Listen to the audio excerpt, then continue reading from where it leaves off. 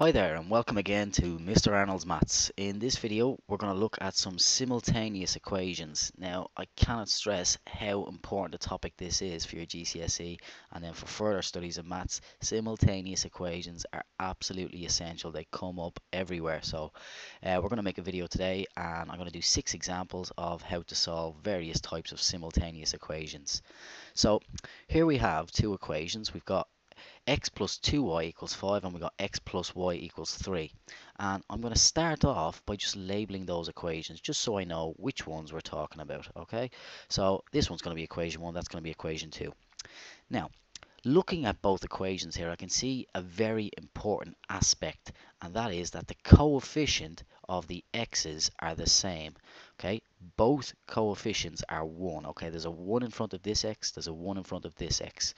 And that means I can do something really useful here. So I'm going to draw a little line underneath, and then what we're going to do is we're actually going to take this equation away from this equation. So I'm going to do equation 1 take away equation 2. Okay, and when we do that, we'll find that x take away x, well, they cancel out, they're gone. We do 2y take away y, leaves me with y, and 5 take away 3 leaves me with 2. So I now know that y equals 2. And that's a really important step involved in solving these equations. I now know what y is.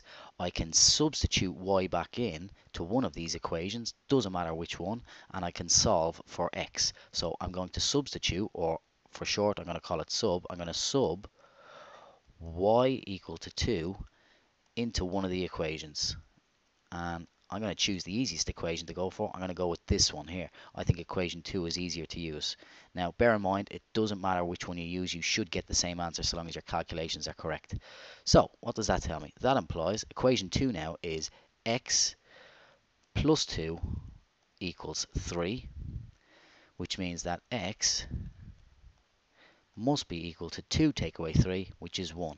So I know the solution to this equation is 1, 2.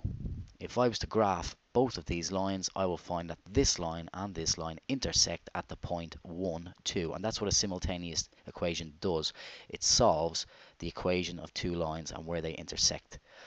Right, let's look at the second one. Okay, so we got two more equations here. We got 5x plus 2y equals 12. That's going to be equation 1. And then underneath we've got 3x plus 2y equals 8. That's equation 2. And again, I'm going to draw a little line underneath, and by looking at both equations, I can see straight away that the coefficient, that is the number in front of the variable y, the coefficient of y is the same. It's both 2 here and 2 here. So what I can do is I can take this equation away from this equation. So very similar to the last one. I'm going to do equation 1 take away equation 2, and we end up with, let's see, okay, so 5x take away 3x leaves me with 2x. 2y take away 2y, they cancel out, which is exactly what we wanted. And 12 take away 8 leaves me with 4. So 2x equals 4. That means that x must be equal to 2. And again, using that value, I'm going to substitute, so sub x equal to 2 into which equation would I like to use? Let's have a look. Really doesn't matter here. I'm going to go with equation 2. I'm going to go with equation 2 because I know my 3 times table better than my 5 times table.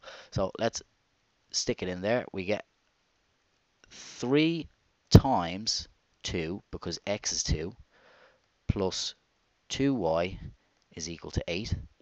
Let's just multiply that out. We get 3 times 2 is 6, plus 2y equals 8. And that means that 2y must be equal to 8 take away 6, which is 2. Therefore, y is equal to 1. So the solution to this equation, or this simultaneous equation, is 2, 1. X is 2, y is 1. Okay, third example here. Getting slightly trickier here. Again, let's start by labeling both equations. This is going to be equation 1. This is going to be equation 2. And I'm going to start by drawing my line underneath here. as per normal, let's have a look at both equations, right? We got 5x here and 4x here. Coefficients are not the same, so no good trying to eliminate either of those. Okay, 3 and 3, so we have the same coefficients here, but however, the sign are different. So, rather than taking one equation away from the other, I'm going to add equation 1 and equation 2. If I add them both together, the y terms will cancel out, which is what we're trying to do here. So 5x plus 4x gives me 9x. Minus 3y plus 3y is 0, so they cancel out, which is what we wanted. And 1 plus 17 gives us 18. Solving for x, we get x equals 2. Excellent. So now we know what x equals. So I'm going to substitute x equal to 2 into one of the equations. Let's have a look. Which one will we go for? Again, doesn't make a whole lot of difference, but I'm going to choose this one because it has positive y here. If I have a negative y, I'm going to get a negative answer, then I've got to change it into a positive at the end. This one for me is going to take less steps, so I'm going to go with equation 2. As I said before, it doesn't matter which one you want to use, they will both work. So that tells me that 4 times x, which is 2, 4 times x plus 3y is going to give me 17. Multiplying out my brackets here, 4 times 2 is 8, plus 3y equals 17. And that means that 3y is equal to 17 take away 8. 17 take away 8 is 9. And finally, dividing by 3, we get y equals 3. So the solution to this set of simultaneous equations is going to be 2, 3. X is 2, y is 3. Okay, example 4. Again, getting slightly trickier again. So let's start by labeling our equations. We've got equation 1 and equation 2 and drawing the line as per usual. Now, a lot harder here. We have a problem. We got 12x and 6x, so the coefficients aren't the same. And we've got 3y and 1y. Oh, again, still no coefficients the same. So what do? Well, because they're equations, we can actually do an operation to both sides of the equation. Doesn't matter which one we like. And make the coefficients the same. So that's the target here. We're going to make the coefficients the same. Now, looking carefully at both equations, if I double this equation, we'll have 12x on the bottom. So I'm going to take equation 2 and I'm going to multiply that by 2. So I'm going to double the second one. So let's write down the top equation again. We still have 12x minus 3y equals 0. But now the bottom equation, because I've doubled it, we get 12x minus 2y equals 4. Okay, so I multiply everything in that equation by 2. Okay, let's draw a line in again. Now we're back to the stage that we had in the previous 3 examples. Looking at both equations, we got 12x here and 12x here, so we can eliminate the x terms. If I take if I take equation 2 away from equation 1, the x terms will eliminate. So I'm going to do equation 1, take away equation 2. Now, lots of different ways we can go about this in general, but I've chosen to eliminate the x's. You could have eliminated the y's. We might see that a little bit later. Right, so 12x take away 12x is 0, which is exactly what I want. And minus 3y take away minus 2y. Be careful here. Let's just do it on the side. We got minus 3y, and I'm taking away minus 2y. Just clearing that up, we get minus 3y, and a negative, two negatives beside each other give us positive, and minus 3y plus 2y is minus y. So we get minus y equals, and 0 take away 4 is minus 4. So that means that y must be equal to 4. Great.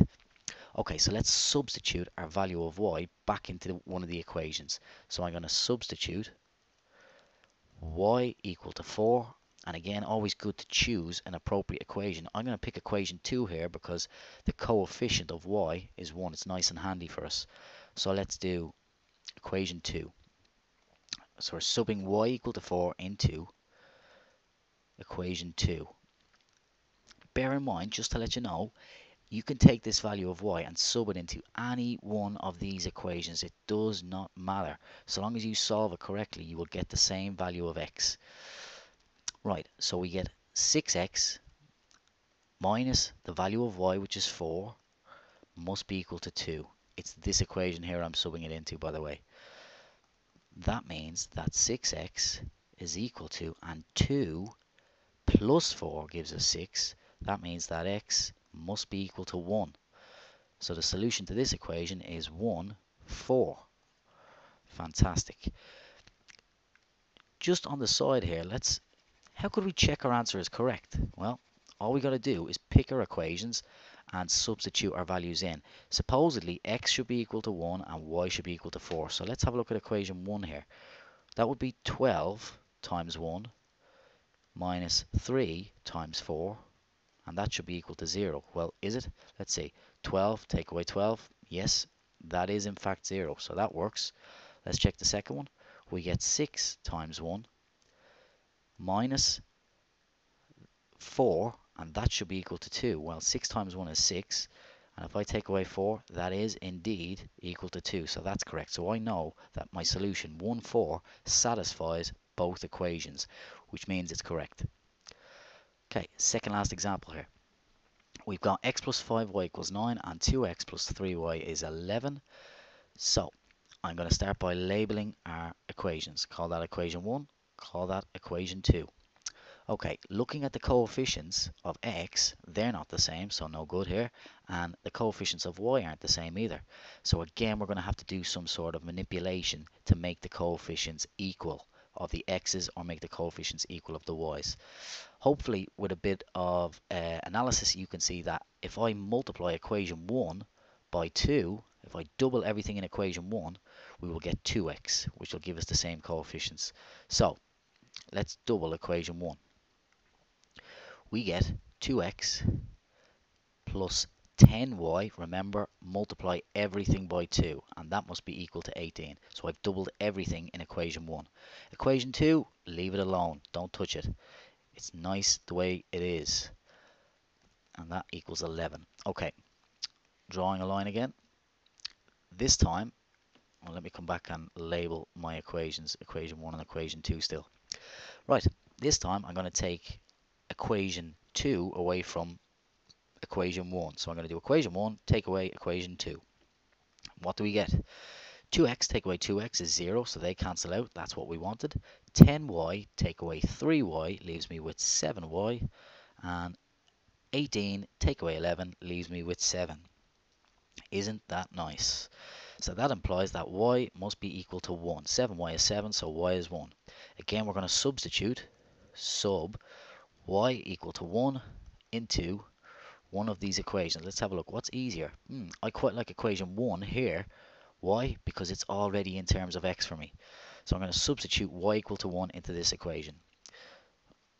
Into 1. Right. So we get x plus 5 times y, which we now know is 1, must be equal to 9. That means, or that implies, that's what this symbol is, implies x plus 5 must be equal to 9, which means finally x is equal to 9 take away 5, which is 4. So the solution to this set of simultaneous equations is 4, 1. X is 4, y is 1. X and y. Right, very last example, trickiest of the bunch. We have a huge problem here. Let's start by just labeling our equations again. Equation 1, equation 2. Right, if I double this equation, or double this equation, the coefficients aren't going to be the same. So we're actually going to have to do an operation to both equations to solve it. So hopefully you're able to see that if I double equation 1, so if I do equation 1 times 2, and if I also do equation 2, if I multiply that by 3, we'll have the same coefficients. Hopefully you can see this. Let's just see why. 6 times 2 will give me 12. And 4 times 3 will also give me 12. Essentially what we're doing is we're looking for the lowest common multiple of 6 and 4. So that's the smallest number that's in the 6 times table and the 4 times table. So the lowest common multiple of 6 and 4. Right, so when we go ahead and do that, equation 1 now becomes 12x plus 14y. And again, we must do the same thing to both sides. That must be 24. So we're doubling everything here.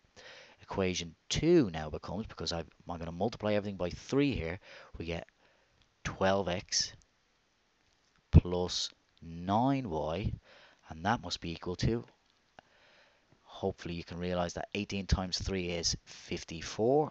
I know my 18 times table well. Right, draw your line again. Again, the coefficients of x are the same, so we can eliminate the x now nicely. Okay, if I do equation 1, take away equation 2. Equation 1 take away equation 2 will give me y. So equation 1 take away equation 2. 12x take away 12x, 0. That's exactly what we wanted. 14y take away 9y leaves us with 5y. And this is going to be a little bit trickier. 24 take away 54 is minus 30. Okay, so 5y is minus 30. That must mean that y must be equal to minus 6. Okay, and last hurdle here. So we're going to substitute y equal to minus 6 into, right, which equation we're going to choose. As I said before, it doesn't really matter which equation to choose, but I want to choose one that's going to make life a little bit easy for me. I'm going to choose this one here, this equation up here. So I'm going to sub it into equation 2. So we get 4x plus 3 times the value of y, which is minus 6, must be equal to 18. That implies that 4x 3 multiplied by minus 6 is minus 18. That must be equal to 18, which tells me that 4x must be equal to 18 plus 18 is 36, which tells me that x must be equal to, well, 36 divided by 4 gives us 9. So the solution to that set of simultaneous equations is 9 minus 6. And that is it. Right, guys, hope you enjoyed the video, and if you've got any comments, please do leave them. If you have any questions, again, please do leave them. Any requests for videos, I'll do my very best to get them done when I can. And I will talk to you again sometime. Take it easy.